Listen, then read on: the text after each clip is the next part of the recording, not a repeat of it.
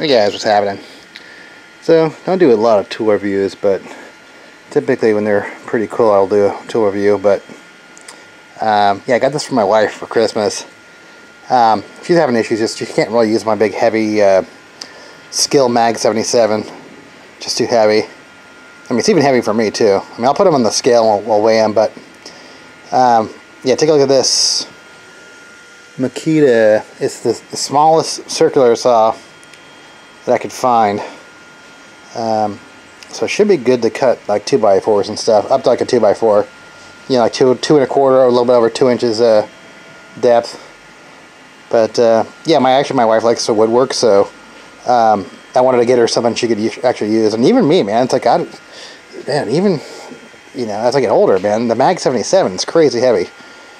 I mean, I work in IT. I don't do construction for a living. I mean, I work on my own stuff, but you know, still, a Mag 77 is crazy.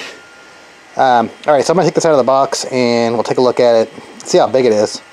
I've never seen one in person, because even at Home Depot they didn't have it. I bought it from Home Depot, but they didn't have one on you know, out on display, so I couldn't see how big or small this thing was. So, alright, so basic unboxing. I guess supposedly too you can hook it to a track saw maybe. So that'd be kind of cool. Let me get out of the box. Alright, so that's pretty easy. I mean, it's already even has a blade on it. So, alright, take a look. Yeah, I mean, it's just a saw. I mean, it's not like anything special. I want to give you a frame of reference of how small this thing is compared to like a regular saw. And we'll run it, you know, with different batteries. Alright, so I have 3 batteries. I have the 9 amp hour, 5 amp hour. I think this is like a 2 maybe, or 3. I'm not sure. It's the smallest one they actually make. It's the BL8 1815. So what I do know is on my Sawzall that this thing won't even fit in the Sawzall. They prevent you from even putting this small battery in there. So it won't even lock down. Like that, see right there? There's a key in there. So I wonder if that's the same thing for this one. Like they prevent you from using the small battery so you don't screw up the battery. No, it will take the small battery. I gotta charge it, but yeah, the 9 amp hour is crazy. I don't think Makita even makes the 9 amp hour. This is like an aftermarket, like little, you know, what's Vanin, whatever. I made a review about it a couple of years ago. It's been great. I've had it for years. But yeah, like for when I'm doing some gnarly, like a lot of impacting or whatever. But alright, so I'm gonna grab my scale and charge these batteries and see how it runs. And then I'll bring up my Mag 77 and we'll do a weight difference. Alright, let's see. I put a battery in there. Never even run this thing, so we'll see what happens.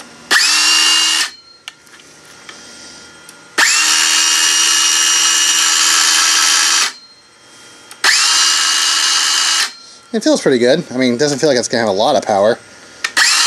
But this is not what it's for, you know. This is just for, you know, cutting trim and maybe some 2x4s. Maybe do like a rip cut on a piece of plywood. But you don't need as much, if the blade is smaller, you don't need as much torque.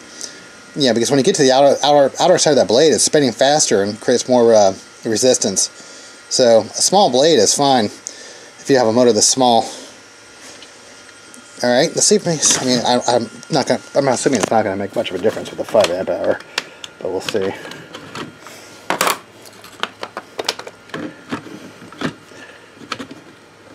It's hard to do with one hand.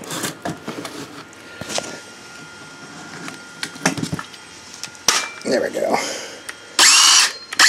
Yeah, no difference. But I'm assuming, well, I mean, duration and, yeah, I mean, assuming it's going to have more torque with a bigger battery. Especially under load. Alright, let me grab the Mag 77. Yeah, sorry for the background noise. I'm 3D printing some over there. That's what that background noise is, the fans. It's like an ear-piercing loud fan pitch noise. Alright, so that's my Mag 77. I bought that on OfferUp. So I had to go to an OfferUp to buy an American-made, you know, circular saw. And this other one, this was my original, one of the first tools I ever bought. Well, electric tools. I think I was like 15 years old, 16. I was doing like handyman work for some guy.